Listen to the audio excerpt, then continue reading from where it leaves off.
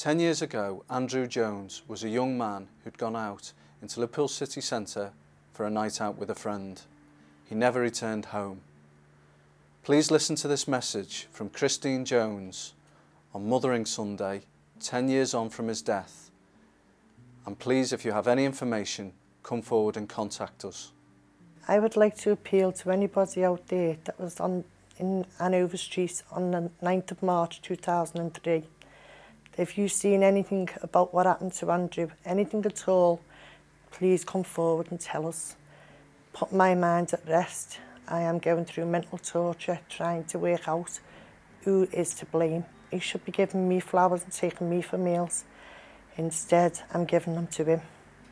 Close your eyes and imagine that it's your son where Andrew is. Imagine the feeling and the thoughts that he's got watching the pain and suffering that I'm doing. Imagine that's you, not me. Wouldn't you want justice for your boy? Wouldn't you like to be able to put closure on your life? Please come forward and tell us what you know.